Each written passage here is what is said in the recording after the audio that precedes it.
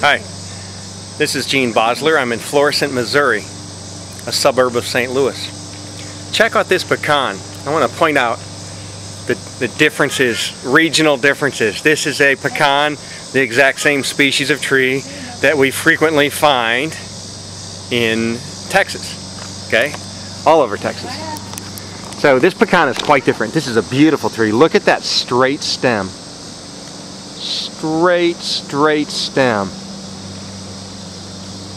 It's 35, 40 feet up before it splits off. Spreading tree. This baby's only about 35 years old. I want to point out some of the cool features of this tree. The bark is quite different from the pecans we're used to seeing in Texas, Houston, San Antonio, Austin, the places I kind of know the best.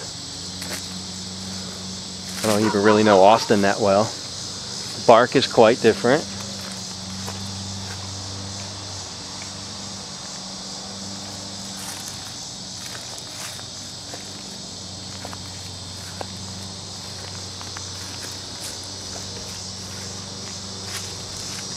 I don't know what kind of pecan this is, what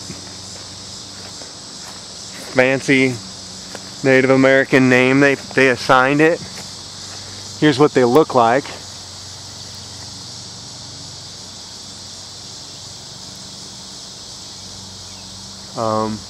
Where are they at?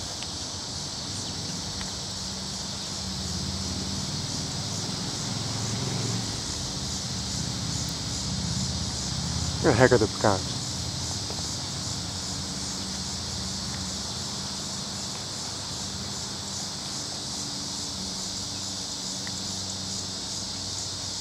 Oh, there we go.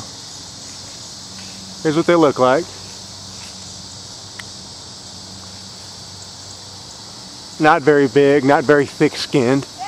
Here's a couple more.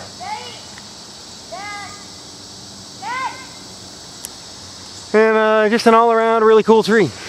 My father belayed me up in this tree when I was 12 with a bow saw to cut free a stone-broken limb in a double bowling.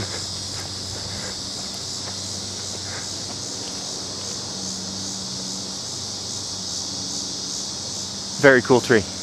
Very different to me from the pecans that we're used to. This lean, do you want to count for the lean? Is I believe phototropic response, because there used to be a massive silver maple occupying this hole in the sky between these other maples and this pecan. Okay, thanks for tuning in. Info@wideworldoftrees.com.